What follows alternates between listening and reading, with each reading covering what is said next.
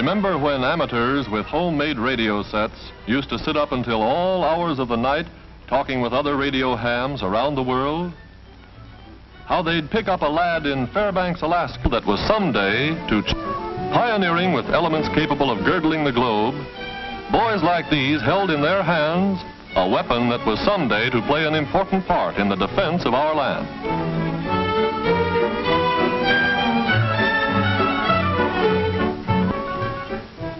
We begin our story on a day in 1943. Joe Brown and his brother Jim were seniors that year. And like thousands of other American boys, their thoughts were far from the peaceful valley country that has always been their home. Well, you can guess the rest.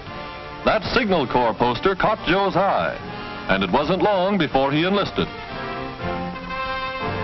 And 2 days later, Brother Jim walked into a Navy recruiting office, sore as a boil that Joe had beaten him to the punch.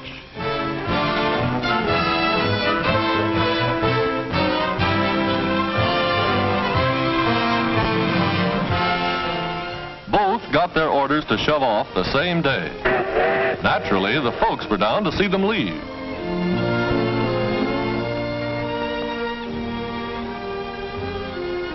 Mother used to say that Junior, the youngest, always worshipped his brother Jim.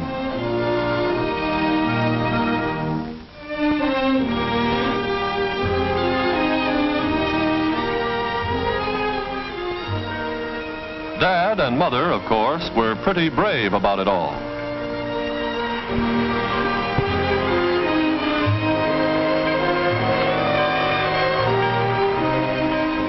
And so, like millions of other American boys, Jim and Joe...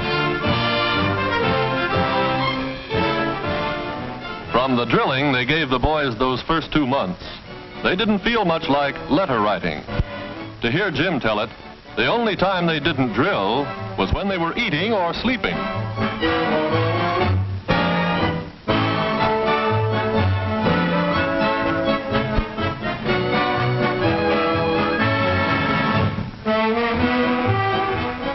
But after the basic training every serviceman has to go through, we got our first real letter from Jim.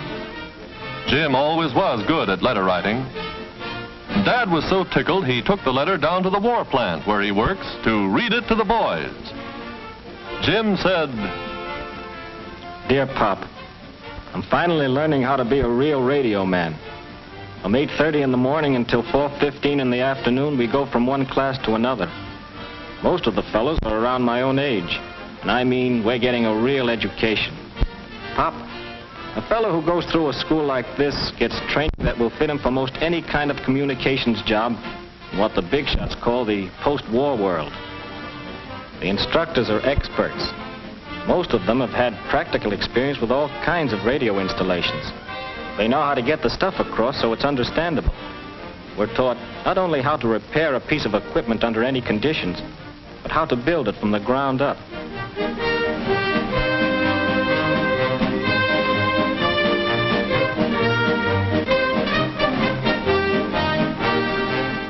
Of course, the big radio manufacturers are working exclusively for the Army and Navy and keep us posted on all the latest improvements. The class in typing and code is what I like best.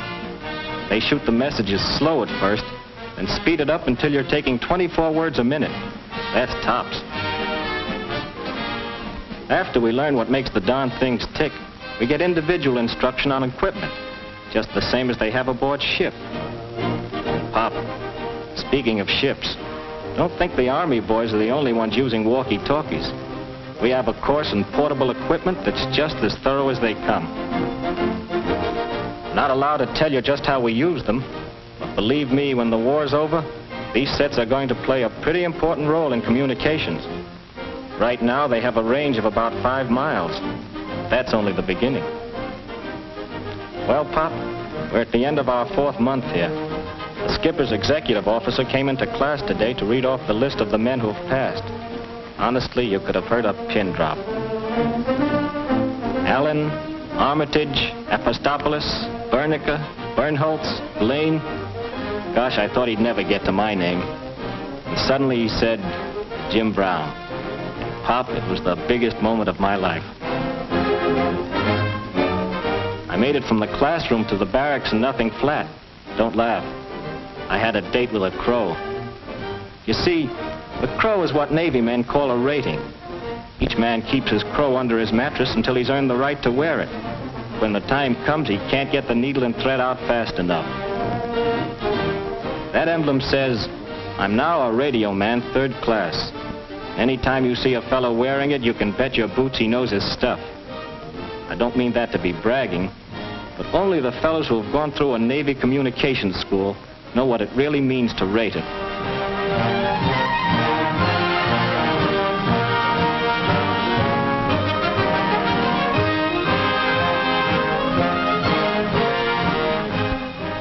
Next day, with the skipper doing the honors, we marched out on the parade ground to get our diplomas. I wish you could have been there, Pop, but I know you have a war job, and besides, the government doesn't want people traveling around the country unless they have to.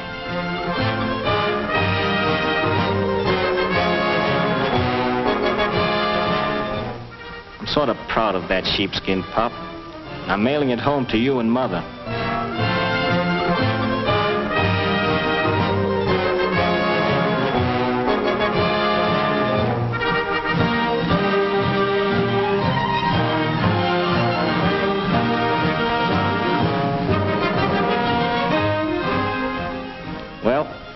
Got our orders to shove off today, and I'm all packed. I can't tell you where we're going, but I'm on my way. Yes, the folks back home are sort of proud of him, too. It seems that just about the time Jim wrote he'd finished school, Brother Joe wrote that he was leaving for maneuvers.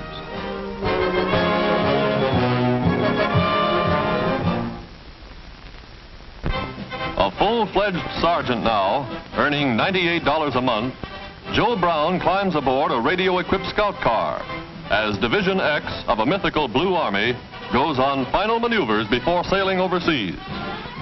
Their objective, to surprise and capture an enemy airport.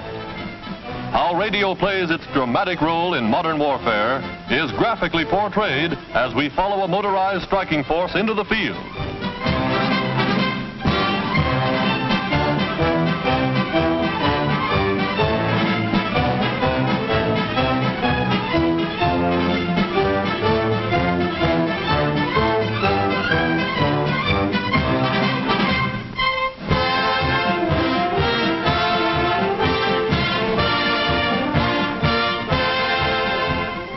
Deploying to scout the enemy's flank, 2 command cars, each armed with a 37mm anti-tank gun, plunge downstream to strike across country.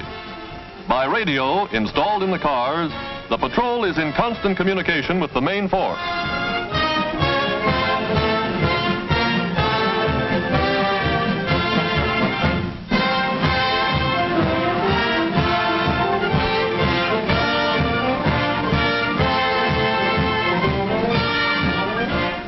From his own position, Joe flashes word that the convoy is being attacked by low-flying bombers. Joe's radio report is relayed to the tank command, and reinforcements roll into action.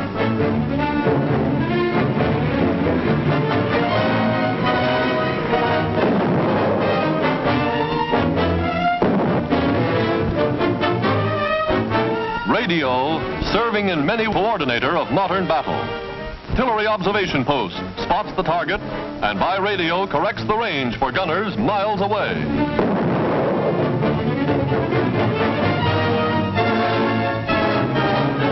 Calling base point, 300 right, 400 short, shell Mach 1. Fuse short, right 40.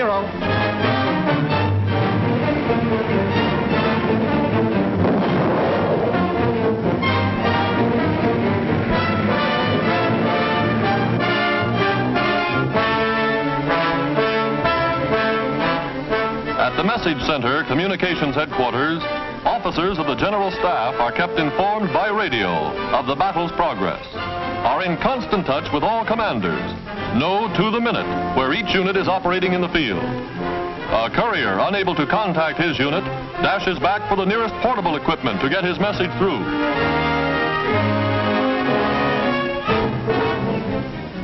As Position K. Barker, Fred, barrier, blue. Williams Landing, cover 1. By radio, our sergeant gets the message and contacts a reconnaissance plane scouting the area. Radio, coordinating the action. Radio, making possible combined operations between all branches of the service.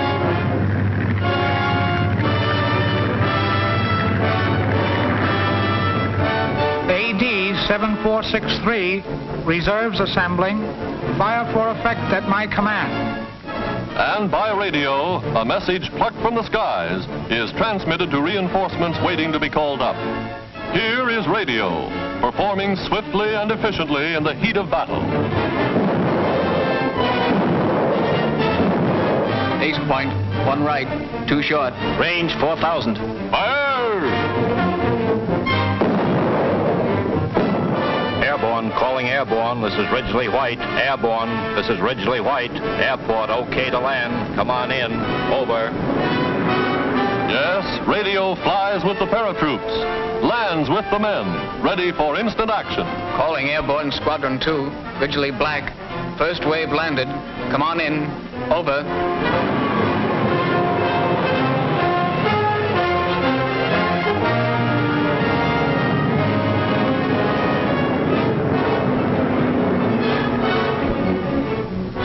Today, the thousands of Joe Browns and their radios are helping us win the war.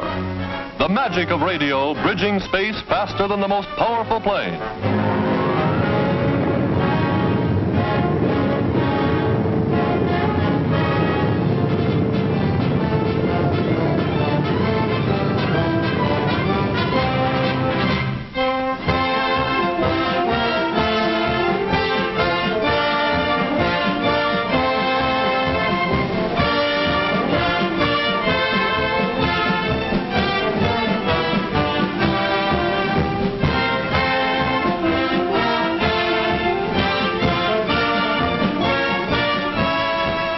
Thanks to radio, Sergeant Joe Brown is able to report, mission accomplished. Nerve center and pulse of our entire communication system are the great Army and Navy message centers in Washington. Messages to and from the High Command, transmitted by voice and by code to our fighting forces in all parts of the world. Navy Department, NSS Headquarters 305. Proceed with operation according to plan. This is Washington, WAR, at H hour -20, execute Plan Z, over. And by radio, by all the means of communication known to man, 100, 1,000 forces begin to move. Supply depots, embarkation points, ships at sea, all ready for H hour -20, execute Plan Z, over. And so, from an unnamed port, troops whose regiment shall also be nameless board a transport that bears only a number. Plan Z is being put into operation.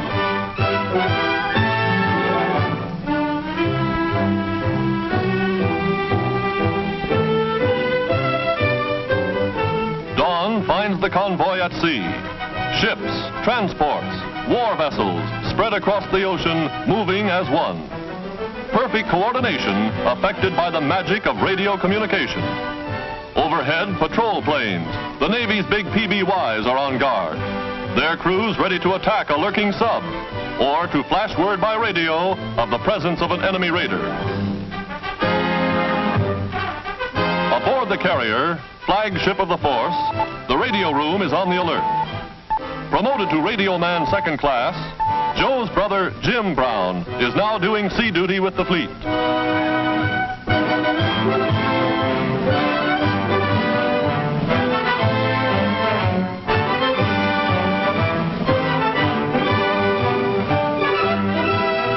Now, steaming boldly into enemy waters, warships clear decks for action.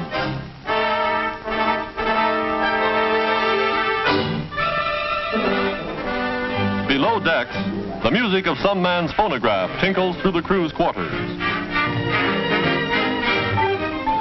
Jim Brown, the boy from Middletown, had the duty the morning the message came through. It wasn't long before the men knew, this is it. From the bridge, orders are flashed, and by loudspeakers in every part of the ship, the call is battle station.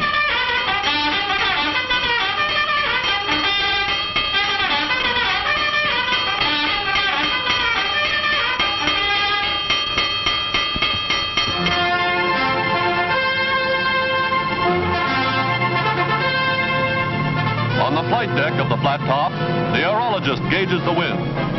The Airedales are ready for action. Now, all they've learned, all they've trained for, is put to the test. Pilots, gunners, radio men know that the honeymoon is over. This time, it's the real thing.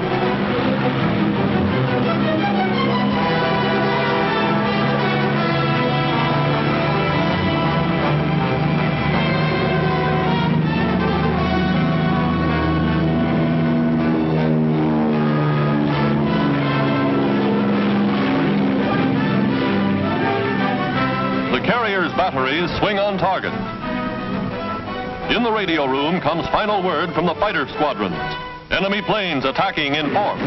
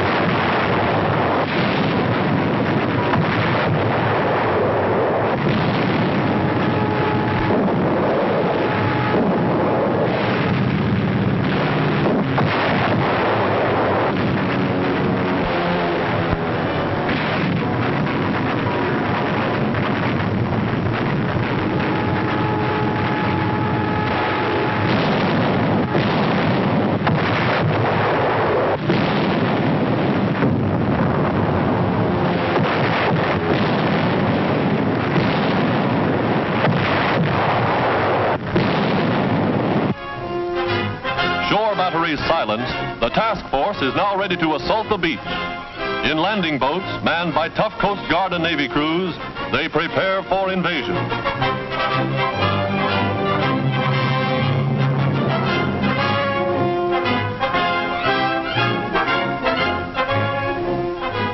Troops trained in amphibious operations swarm ashore. This is the pattern for modern war.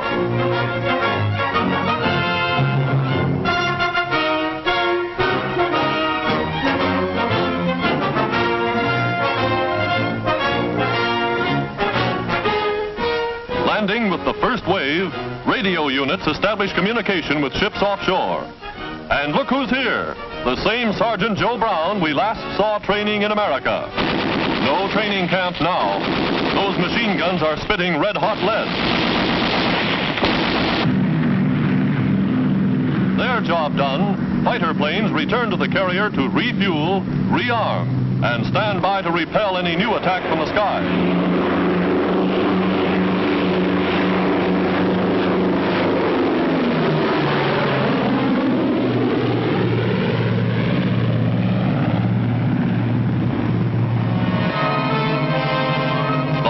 Proceeds according to plan.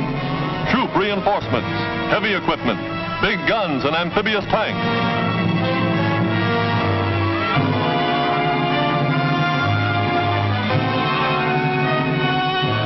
Huge 155mm rifles, long toms capable of hurling a shell for more than 6 miles, go into action.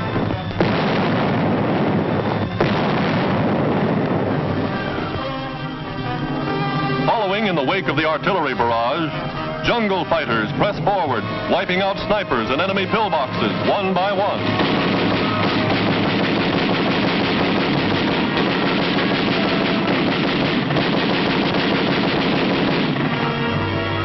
his position ashore, Joe flashes word to the carrier in code. Beach head established. Infantry and heavy equipment landed in force. Operation proceeding according to plan. Situation well in hand. CO reports, enemy positions neutralized. Garrisons in flight. Our patrols following advantage.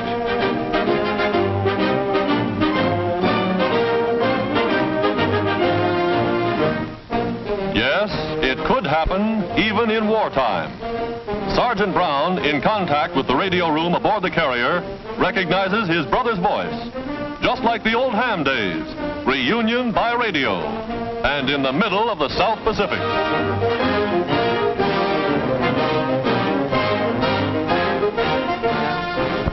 And back in Washington, thanks to radio equipment, American men and women of industry, thanks to the courageous use of radio by the United States Army Signal Corps and the United States Navy Communications Department, of the dramatic story of radio at war.